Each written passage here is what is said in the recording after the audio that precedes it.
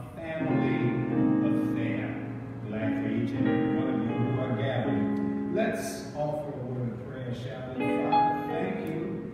Thank you for this day. It is the day that you have made. We will rejoice. We will be glad in it. We bless you for all that you are to us, and we thank you for all that you do for us. Now, as we prepare our hearts and our minds to study your word, I pray that you would open them to that which you would have us to receive today. Speak to our hearts, and then help us to process your word and then apply it to our lives that we might be blessed through it. You promised us that if we would abide with you and your word would abide in us, we could ask what we will, and it would be done unto us. So we lay claim to that promise now, and we make it ours in the precious name of Jesus. Bless the furtherance of this study together, and we will just thank you for these things. In Jesus' name, amen. Amen. Amen. Right now, Minister Brian George is going to favor us with a selection, and then I'll be back with today's lesson.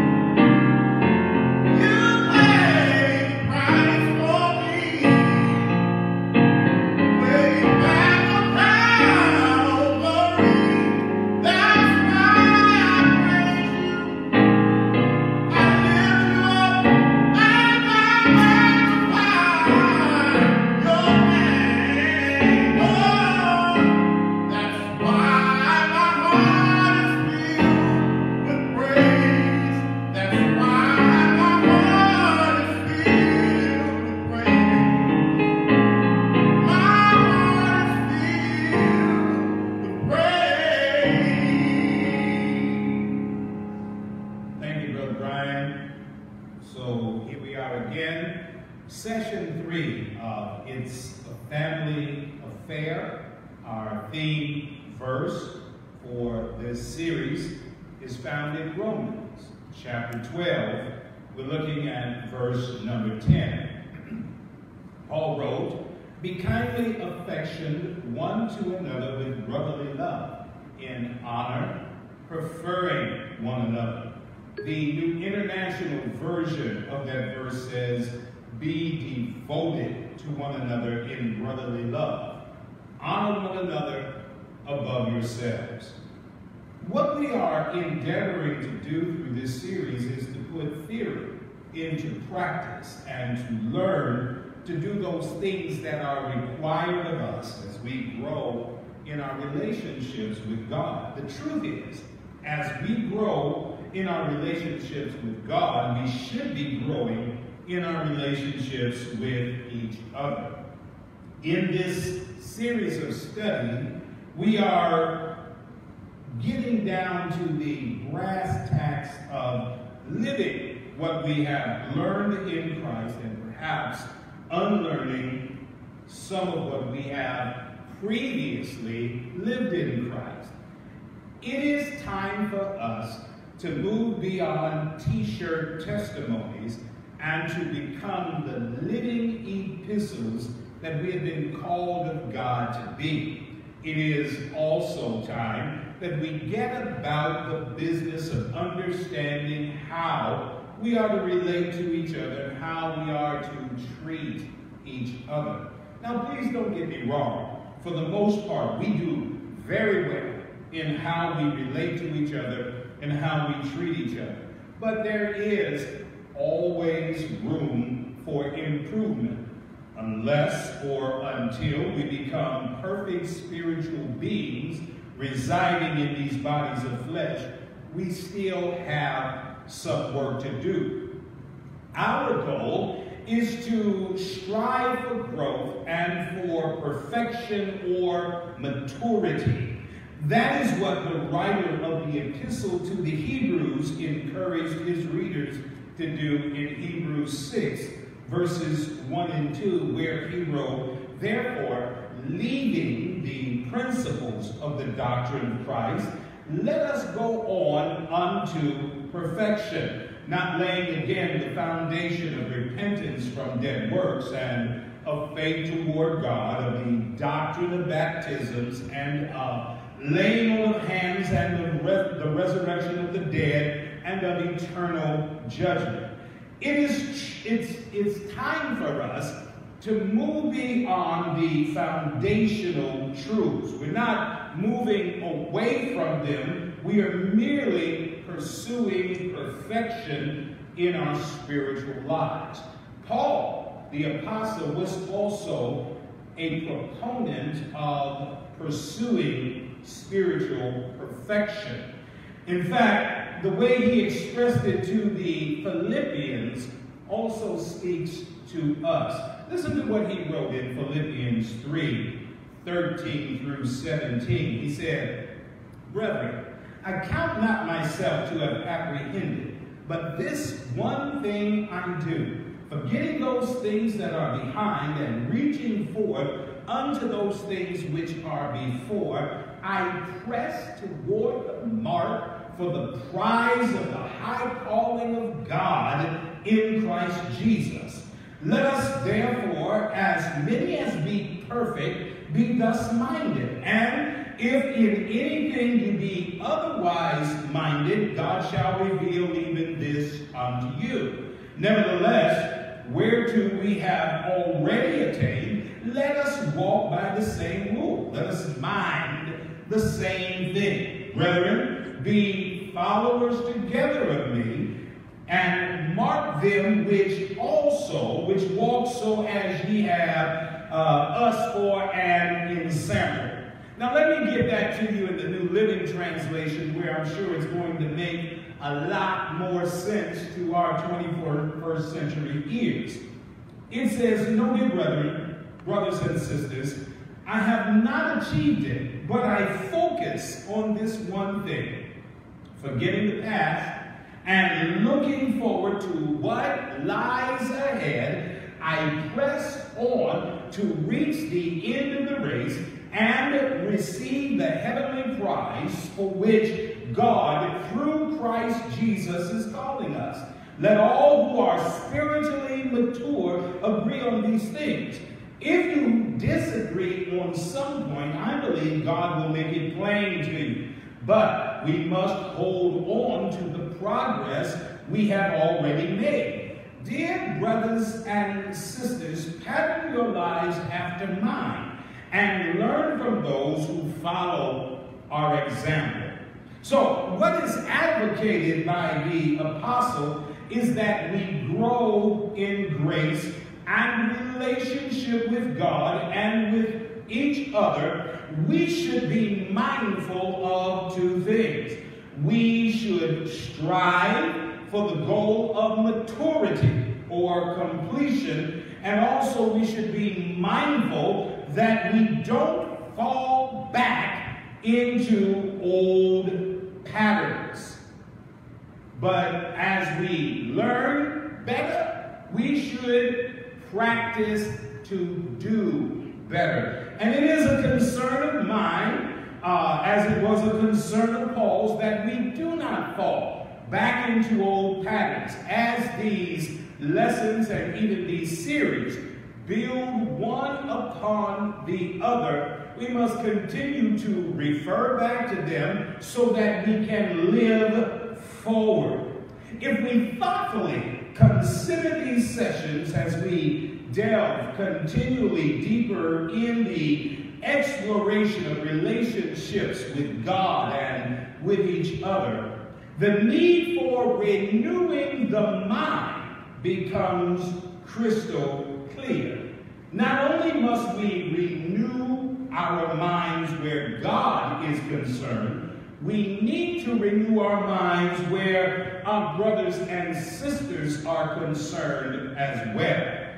Now, let me get away from Bible speak to real talk. When we speak of renewing the mind, we're talking about changing the way we think. It is as simple as that. We sometimes have to change the way we think. As a matter of fact, this is essential as we grow in God. The closer we get to Him, the more our thought process will naturally change. But this is also imperative as we learn to relate and to get along with each other. Sometimes we have to change the way we think about our brothers and sisters. We have to move from some spiritual sibling rivalry to sibling rapport. When my natural brothers and sisters and I were growing up, we would often hear our mother say, usually after some sort of sibling dust-up, "You don't have anything but each other." We have to come to the realization that the same is true of us in this world. The devil is against us. The world is against us. In this world, we have only each other for support and for encouragement. And take it from one who has lost 3 siblings to death. You can never have too many brothers and sisters. Now, while we have been placed in the worldwide church, the universal body of Christ, we have also been born into a local fellowship. Local fellowships or churches or congregations are like family units. Because we are, then we should treat each other as family. This is why Paul admonished the local church at Rome with the words that form the foundation for this series. Be devoted to one another in brotherly love. Honor one another above yourselves. He uses 2 terms as he talks about how we relate to each other. He uses the Greek term philostorgoi, which speaks of genuine, loving affection. And he uses the word Philadelphia, brotherly love. The love of someone who was born from the same mother. So he speaks of a closeness that local fellowship should have. He speaks of a love that should be spread in a local fellowship like a family unit. Now, in this session, though, I want to explore the implications of the latter portion of our theme verse, Romans 12:10. I believe that what Paul has written there is vital as we consider how we are to comport ourselves with each other. Bearing that in mind, I want to talk today about valuing each other. About valuing each other. Paul wrote, "Tetime alelus pro egumenoi." Be devoted to one another in brotherly love, and then honor one another above yourselves, or in honor, preferring one another. That term, in honor, preferring one another. Tetime alelus pro egumenoi. Understand, this is different than the way the world thinks. The world says, look out for number 1. This is what I've heard since the time I was a child. Look out for number 1. But the church needs to understand the implications of that statement. It tends toward self-interest and selfishness, which is decidedly not characteristic of Christ and should not be a trait of his church. We have to fight the tendency within ourselves to be selfish, to be self-oriented, to look out for our own self-interest so that God can bring out the best in us. Now, as we consider the implications of mutual respect, I want to add another verse of Scripture to help us do in our fellowship what Paul instructed the Romans to do in their fellowship. I want you to turn, if you have your Bibles, to Philippians chapter 2, verse number 3. Paul wrote, "Let nothing be done through strife or vainglory, but in lowliness of mind, let each esteem other better than themselves." Now, let me give you the New Living Translation of Philippians 2, verse 3, and then I'm going to add verse 4. It reads, "Don't be selfish. Don't try to impress others. Be humble, thinking of others as better than yourselves. Don't look out only for your own interest, but take an interest in others too." This is where we need to bring ourselves to. But I want to break down the latter portion of Romans 12 and 10, and I also want to break down a couple of important words in Philippians chapter 2, verse number 3, so that we understand exactly what we need to be doing and where we are headed. The word honor in Romans 12 and 10 comes from the Greek word time. It means to esteem to the highest degree, to value as something precious. So, when it says to honor one another, it means to value them as precious, to esteem one another to the highest degree. Now, there's another word there in Romans 12 and 10, and that is the word preferring. The Greek is proegumenoi, and it means to go before and lead. But in the context of Romans 12 and 10, it speaks of taking the lead in showing deference one to another. So, that means you don't wait until someone shows you deference, but you take the lead in honoring, in esteeming, in preferring your brother or your sister before you. Now, let me move into Philippians 2 and 3. You see the word esteem on your study sheet, and you see its Greek counterpart, hegumenoi.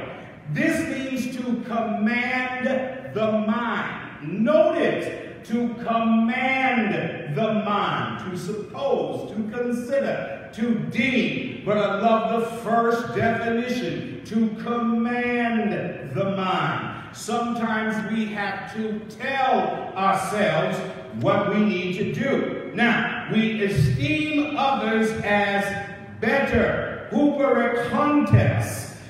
This is to hold above.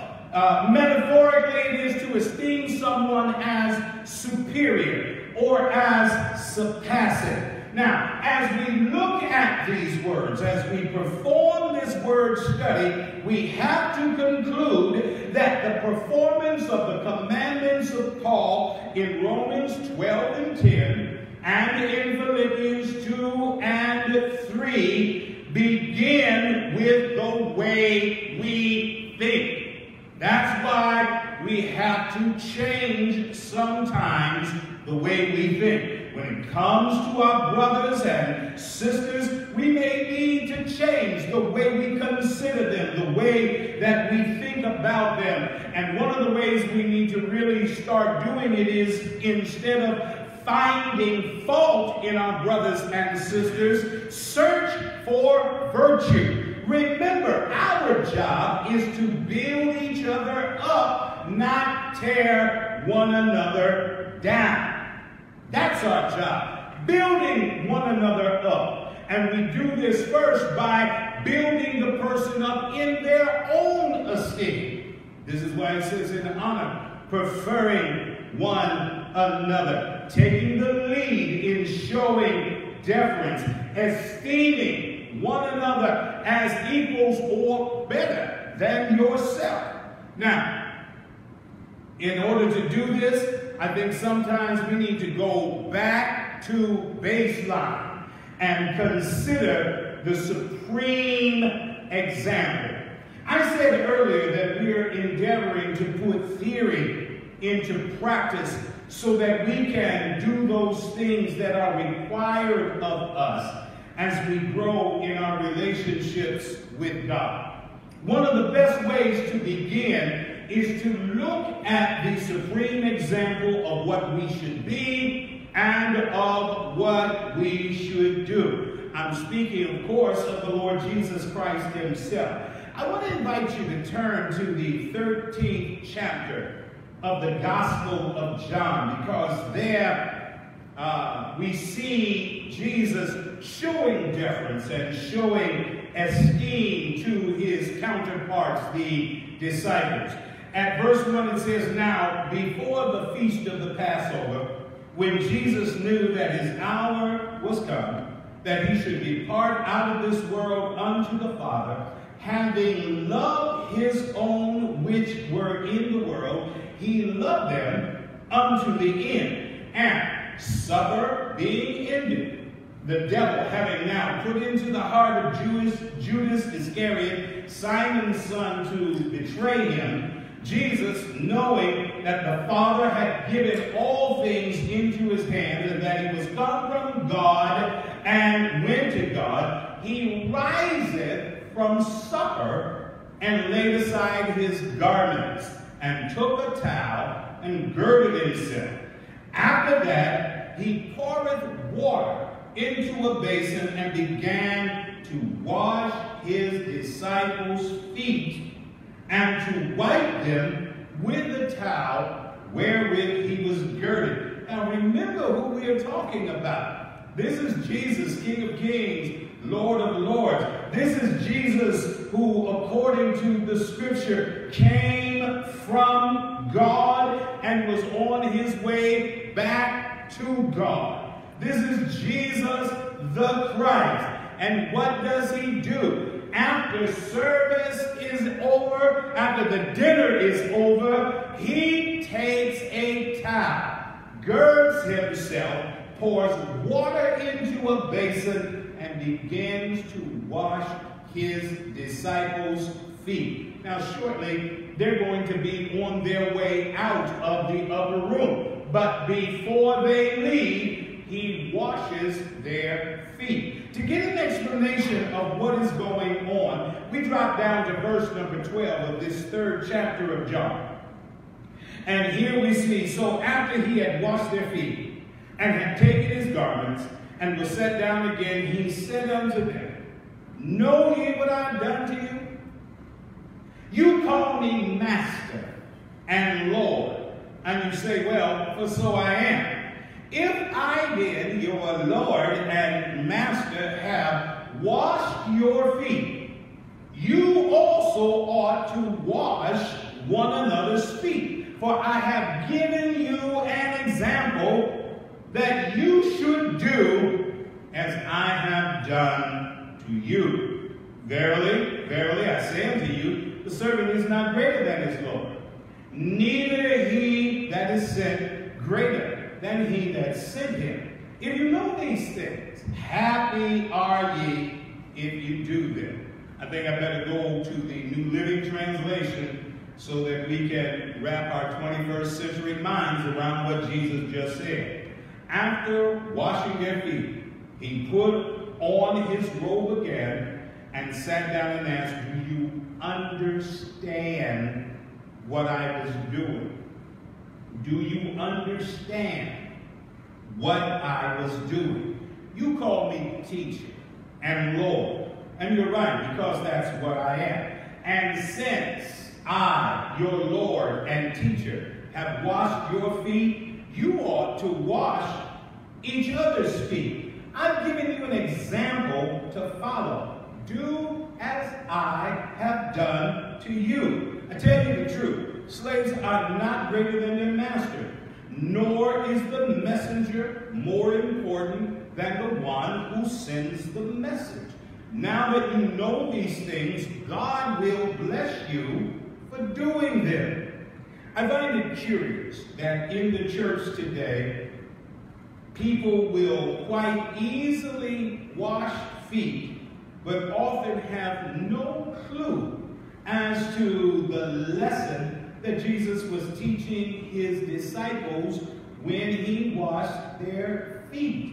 We concentrate on the action without taking time to understand the motive behind it. Jesus was teaching them the value of honoring others of your group and being willing to serve them. I also find it interesting that the water, the basin, and the towel were there when Jesus and the 12 arrived in the upper room.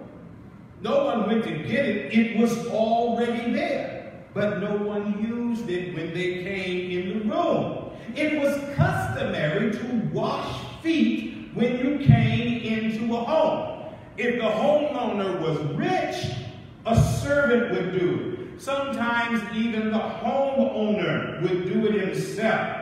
In any case, if no one was there to wash a guest's feet, then the guest did it himself. But on that night, no one washed anyone's feet before Jesus washed all of their feet. I find that really interesting. They didn't even do for themselves, much less for the others. Now let me show you what was really going on. I want to look at the context in which Jesus took that basin of water and that towel. Remember, in John 13 and 2, supper was over. But let's look at a portion of the dinner conversation. Turn to Luke 22. Beginning at verse number 47, it says, verse 24, it says, and there was also a strife among them. Which of them should be accounted the greatest? And he said unto them, the kings of the Gentiles exercise lordship over them, and they that exercise authority upon them are called benefactors. But ye shall not be so. Y'all got that? You shall not be so. But he that is greatest among you, let him be as the younger. And he that is chief, as he that doth serve. Now, all the while that Jesus is talking, there's a pitcher of water, a basin, and a towel. Listen to what he says. For whether is greater, he that sitteth at meat, or he that serveth? Is it not he that sitteth at meat? But I am among you as he that serveth. While there is no doubt who the greatest among them was, he esteemed them highly, and he honored his disciples by doing for them what they would not even do for themselves, much less for him or the other disciples. Even as he's teaching they are not picking up the lesson until he tells them, after doing it himself, what he has done.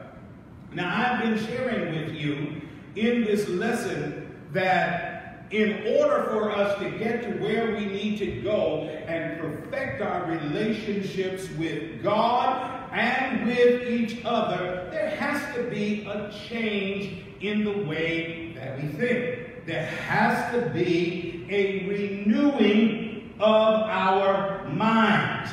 And as I move on toward the close of this lesson, this is exactly what I'm talking about. Renewal of the mind, the changing of the way we think will result in a change in the way we look at ourselves and we conduct ourselves. If you look at point number 3, it makes the statement, the way up is down. If you want to go up, the way to ascension is down.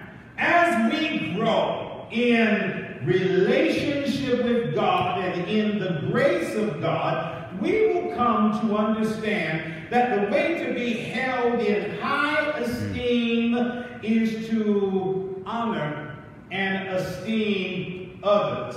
Again, we need only consider our supreme example. I want you to hear the words of the Apostle Paul to the Philippian fellowship. And I want to share those words from the New Living Translation, Philippians 2, beginning at verse number 5. Paul says, you must have the same attitude that Jesus Christ had. The King James Version, let this mind be in you, which was also in Christ Jesus. He wasn't talking about the thought process. He was talking about the attitude. What attitude are we talking about? Though he was God, he did not think of equality with God as something to cling to. Oh my God. Did you hear that? He's God. But now, as it takes on the form of flesh, he did not think that equality with God was something to cling to. Theologians call this whole concept kenosis, a self-emptying. He's getting rid of everything like God. He's emptying himself of it. Instead, he gave up his divine privileges. He took the humble position of a slave and was born as a human being. When he appeared in human form, he humbled himself in obedience to God and died a criminal's death on the cross. Are you catching this? This is the one who was God, but who did not think of equality with God as something to hold on to cling to, but instead he gave up divine right, divine privileges, and took on the position of a slave, put on human form, humbled himself in obedience to God, and died a criminal's death on the cross. And what happens because he humbled himself? Took himself down. What happened? Verse 9, therefore God elevated him to the place of highest honor and gave him the name above all other names, that at the name of Jesus every knee should bow in heaven and on earth and under the earth, and every tongue confess that Jesus Christ is Lord, to the glory of God the Father. He humbled himself and God exalted him. I'm trying to tell you that humility is the way to go when we stop thinking of ourselves as all that. And although we may not project projected. Often we do think of ourselves as all that, even when we may not be that at all. We think of ourselves as all that. But the attitude has to change. In order to see your brother, your sister's value, sometimes you have to devalue yourself. Take a real look at yourself in the mirror. Take a real look at your life and who you are. Look at your imperfections. Not just what you have going on, but what you don't have going on. And then perhaps you can see something else in the lives of your brothers and sisters. But let's go ahead and hear the conclusion of the whole matter. First of all, it is a matter of attitude. In Philippians chapter 2, verses 1 through 3, Paul says, if there be therefore any consolation in Christ, if any comfort of love, if any fellowship of the Spirit, if any bowels and mercies, fulfill you my joy, that you be like-minded, having the same love, being of one accord, of one mind. Let nothing be done through strife or vainglory, but in lowliness of mind, let each esteem other better than themselves. Again, the New Living Translation. Is there any encouragement from belonging to Christ? Any comfort from his love? Any fellowship together in the spirits? Are your hearts tender and compassionate? Then make me truly happy by agreeing wholeheartedly with each other, loving one another, and working together with one mind and purpose. Don't be selfish. Don't try to impress others. Be humble, thinking of others as better than yourselves. That's the attitude that we have to develop.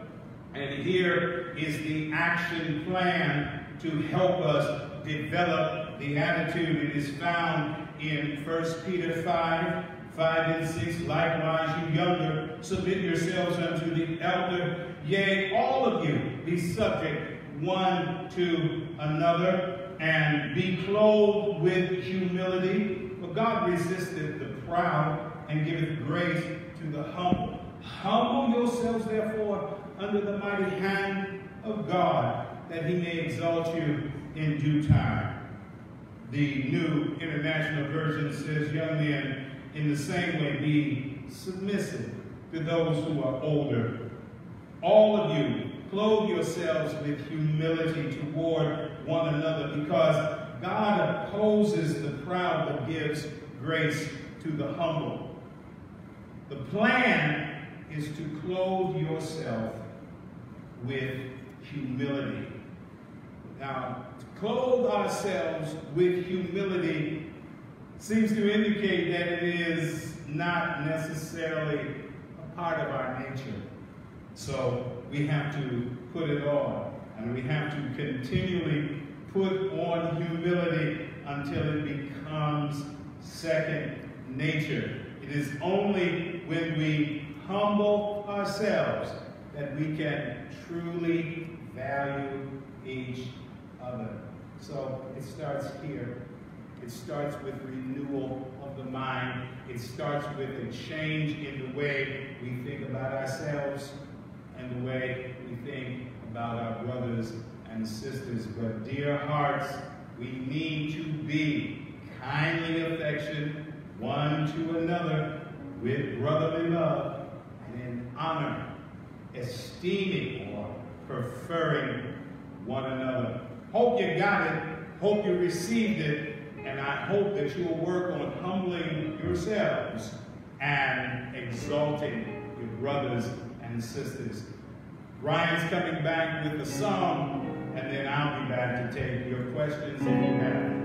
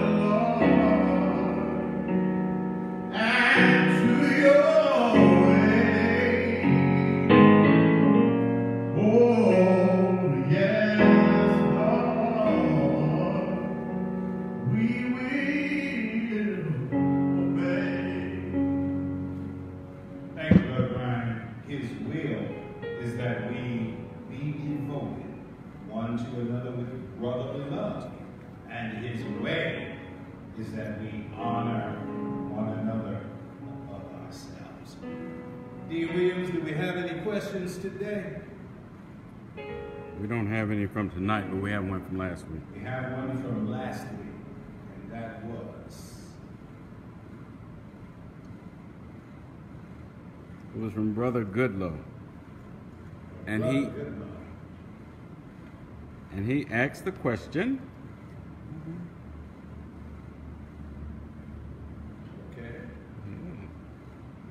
Trying to wait for it to come up. He said, when I think of the goodness of God and what he has done in my life, I cry from my heart, what kind of love is that? Okay, I'm not sure if that's an interjection or a question, but if it is indeed a question, the answer is a simple answer. It is a combination of the love of which God consists, that is agape, and then the action of that love, philos, as a father loves his child and provides for his child, blesses, cares for his child. That's the kind of love that you're talking about. All right. Thank you so much. Glad you tuned in. Let's pray. Father, thank you for all that we have received tonight. Help us to apply it to our lives, to use it in our day-to-day interactions with each other, with our brothers and sisters in Christ.